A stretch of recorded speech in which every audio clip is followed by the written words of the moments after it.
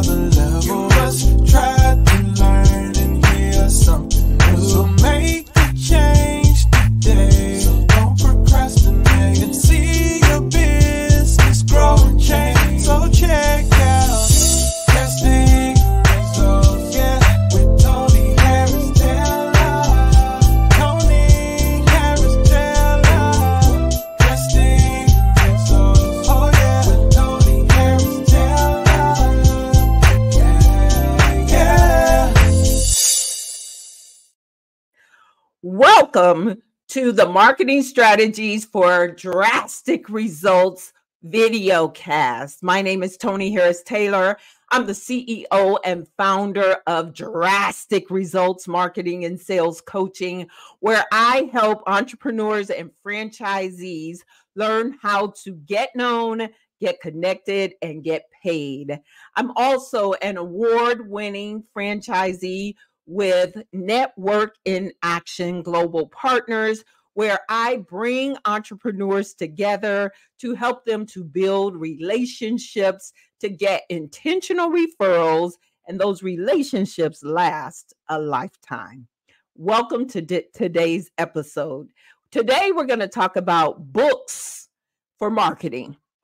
Why should you have a book to market your expertise? So, it used to be that being an author was a really big deal. And it's still a big deal because I believe there's a lot of people that have stories within them that never get their books out. And so the first thing I want to encourage you to do, especially with AI, there's so many easy ways to get your book done now that you actually concentrate and focus on getting a book written, not AI written, but with the assistance of AI. And so I have 2 books in my hand. I have done 12 books. My first book was released in 2011, and to date, I have 12 books. Some of them have become Amazon bestsellers, but I want to focus on these 2 books, which were released in 2023. I am a contributing author to the book, Wealth Building with Franchise, collaborated by Linda Ballesteros. And my latest book, which you'll hear more at the end of the show about, Show Up, Be Up, Follow Up to Blow Up. Now, why do I recommend you write a book? Because it does still make you stand out from a crowded space, and it's your leave behind for your trainings, your coachings. And so and it also can be the foundation for a course. I'm building my course with this. And so you want to make sure that you encapsulate your philosophies in a book. And you can buy the book on Amazon, and I would love for you to purchase the book in support and read it. Don't just purchase it and not read it. Purchase it, read it, and implement. But I also use the book as a calling card. It is my way to open the door to clients in the sales realm, right? So I want to show up as an expert. So sometimes I give the book away to a prospect who has the power to hire me. I don't just give it away willy-nilly, but I give it away to a prospect who has the power to hire me. And that way they can see and read a little bit about why they should bring me in to coach their franchisees and to teach entrepreneurs. So a book is a great way to showcase your expertise. Today's guest is a fellow NIA franchisee, Mr. Scott Marker. He recently released a book as well, and it became an Amazon bestseller. And we're going to talk about his marketing strategy for his book. But his book is really a unique message, and I wanted you to meet him so that you could learn how to be better if you are selling B2B. And that's his expertise. So we're going to come back in just a moment with my friend, Mr. Scott Marker. We'll be right back.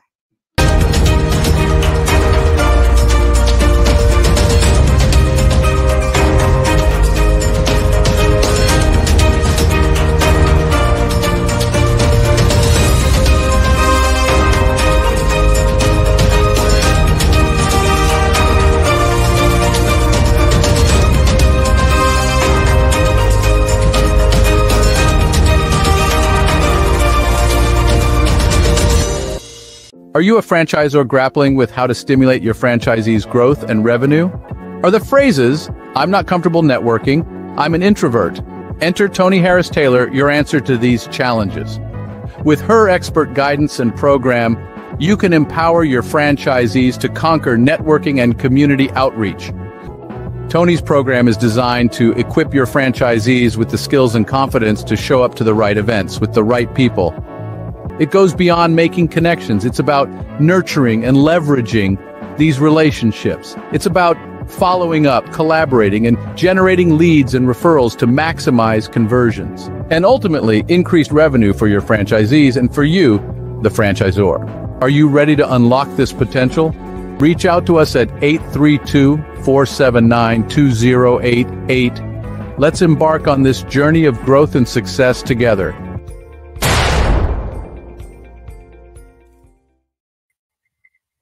We are back with my friend Scott Marker. Hi, Scott. Welcome. Hey, thanks for having me on. Awesome. So I just got to give you a little backstory. When I was investigating buying my franchise, Scott was one of the franchisees that I was recommended to speak to while I was doing my due diligence. And he was very instrumental in helping me to move forward with my decision to become a franchise owner with Network and Action. And if I've never thanked you for that, Scott Marker, thank you. Well, thank you. But we're here today to talk about you as an author, two-time author. And I want to congratulate you, first of all, for getting the book out of you onto the page as a legacy to leave behind. But in your own words, who are you? What do you do? And tell us a little bit about the book. I'm a person that's just, I'm like a lot of people right out of college. My first job was in the sales. And then I've been in sales my whole life. And then I got in a role where I was head of director of marketing and sales. So I've had both backgrounds. But my passion has been the occupation of a salesperson is not the best. Right now, in the last couple of years, Gartner was one.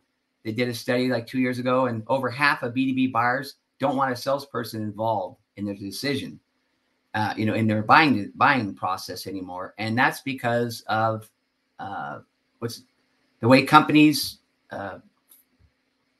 treat their salespeople. They say how important they are, but they have, in B2B companies, on average, they have at least 3 times the turnover rate of any other position.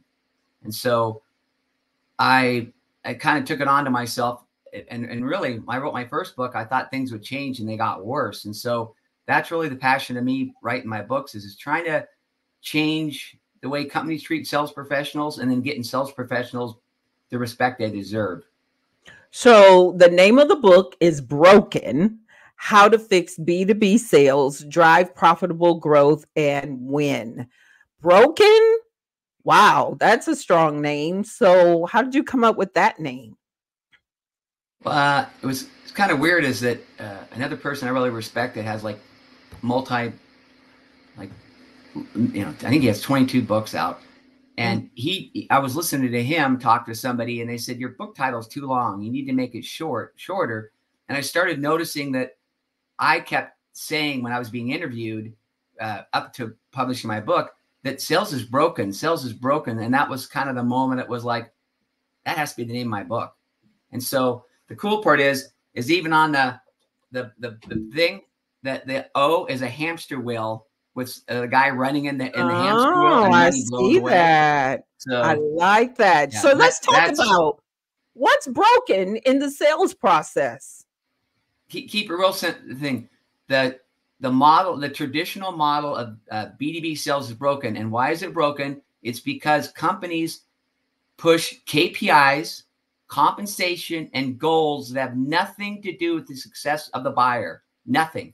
They're all about closing them, not helping them, selling them and closing them. And then what happens? Wells Fargo is a perfect case study. They took cross-selling, which I call cross-serving, cross-selling, and did exactly that. Everybody in the branch had high goals, it went viral. 3.5 million fake accounts were set up. People lost their homes and cars because just like traditional, everybody in the bank was a traditional salesperson. And what happens when if you don't meet your goal at the end of the month and you get threatened to get fired? Unethical behavior. And so we need to have, which I'll talk about in the care, but that's why it's broken, is because the KPIs, compensation, and goals are not in line with what's best for the buyer. Well, now that is a different way to look at it. So that's very, very interesting. I never even thought about it that way, but it's true. It encourages unethical behavior because the strategies got us some feedback. Let me see what's happening. So what I hear you saying is traditional B2B sales encourages unethical behavior. So what would a sales manager need to do in order to change the traditional model? Well, the model I recommend is a buyer-centric one, where you make all the KPIs and the compensation and the goals customer-centric. How do you do that? First of all, get rid of commissions. Off of any one sale, get rid of the commissions. Because either you're going to make somebody win a new Tesla, and that's going to cause an unethical behavior, or they're desperate to save their job and make their goals because their boss is on their butt.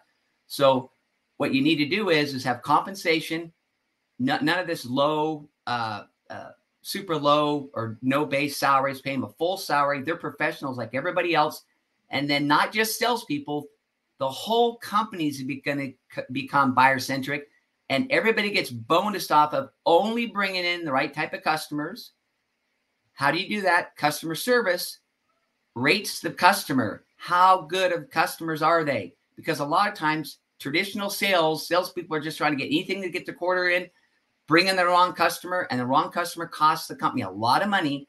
So they get bonus on bringing everybody gets only bringing in the right type of customers, and then up-serving and cross-serving them, not selling. We got to change our language. It's all about serving them. And then as they grow, we give out bonuses to the whole company. So that's the way you do it. So, ladies and gentlemen, this show is called Drastic Results. And when I say your plan is drastic, are you ready to stand on that? I mean, it's very... What you're saying is get rid of the way sales has been done for centuries, I think, with commission-based, and really focus. But you know what? That's revolutionary. It is drastic. I think you really should get that to market, Scott. There's too many companies that have it that's based on their goals and not on the goals of the client. So I love what you're saying. So the two things it's going to do is, one, it's going to bring in more money for the company. And what else is it going to do? Why? Because another thing I talk about in my book is the average sales professional in B2B sales for a decade is 14 to 18 months. It takes 6 to 7 months to ramp up. You only have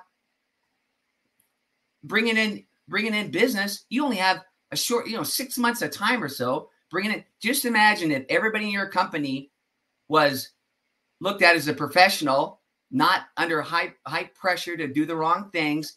Now you're going to brag on social media. We don't have salespeople, right? We have experts in the field that on average have been here 2 or 3 times longer than our competitors. So you think someone that's been doing sales for a company for 3 years is going to do better than 6 months? Of course they are. Of course they are. So there's another benefit. So retention is another benefit. And when you have a more experienced long-term sales, that produces more sales. I love what you're saying. And we offline need to talk about how to get that into the marketplace. So we're going to take a quick break. And when we come back, we're going to talk about networking. and how networking plays a part in the B2B sales role.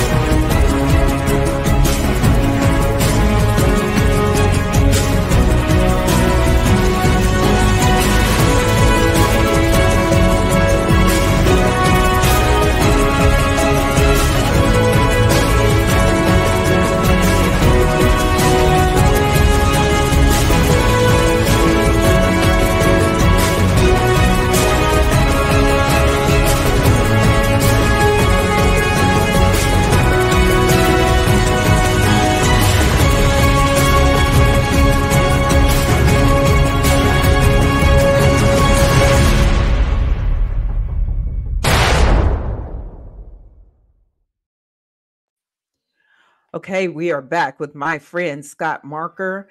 Scott has a revolutionary way to fix B2B sales. And I love what you are saying, Scott. So let's talk a little bit about networking, because you and I both have a networking franchise. So how does networking play a role in your new revolutionary way to do B2B sales? Well, something I've been talking about for a long time is that now for 15 years since my first book is networking. What is partnerships and referral partners. Right now, the in market, there's less people in market than ever in B2B sales. So more and more companies are starting to understand the power of referral partners, because what does that do? It's a shortcut. And I got a saying, most traditional sales have their salespeople go knock on 100 doors looking for a problem. Referral partners vet prospects for you, because a good referral partner knows what you do very well. They send warm leads to you, people that have problems you can fix. So you're not knocking on my door. Problems come to you that you can fix. That's the brilliance of networking partners. Awesome. And I agree with you 100%. When I teach my networking, I'm telling them, looking for you, when you're networking, you're looking for your strategic referral partners who can open doors for you, or they're already in the door. All they got to do is hold it open for you. So I 100% agree with that. Now, you are able to get your book to bestseller status. You had over 14,000 downloads. That was 1,400. 1,400, sorry, 1,400 downloads. And you were able to get several off of Kindle as well. So what's your marketing strategy for your book? When I wrote a book, I'm not looking to sell a lot of books. Okay. What I'm looking to do is just something. My first book was about account-based marketing, which is not the net approach, the narrow approach. I want the right people to read my book. It's not for everybody. And that's so, right. And like you mentioned in the beginning, is what does the book do for you, right? It makes you an expert. So that helps you get indoors, for doing consulting, and in NIA, the networking. I have a lot of people that will check me out on LinkedIn and go, "Wow, you're like a 2-time author," and it just gives you more credibility. So I market it kind of organically, a lot of it. I'm not out running ads or nothing. I just, I post about it, and I get people on LinkedIn that I respect. Sometimes I'll reach out to them and say, "Hey, I saw that you really were engaged with my comments, in my post. Would you ever want to read my book?" And they say, "I'd love to read your book." And then I've also had other people from all over the world reach out to me and say how I changed the way they look at sales. So I love that. Congratulations. Organic. I love organic, and I love just using it to showcase your expertise. All right. So this question I ask all my guests, and I got to take it back to drastic. So what's the biggest drastic step you've taken in business? I'll give you a minute, because we've been in business a long time. Yeah. I'm telling you, the drastic, writing a book. Yeah. I mean, it is. I mean, that is it. What is it? It helps me understand, be able to coach other people better. Writing a book is as much for the author to be able to understand and be able to explain their ideas better. So I think writing a book is just a great exercise for a business leader to get better at. And plus, what do you do when you write books? A lot of times you get speaking gigs. That's right. You get better at communicating. So for me, it has to be the book. And writing the exercise of writing the book and then getting, and then like, anyway, so for me, it's the book for sure. Awesome.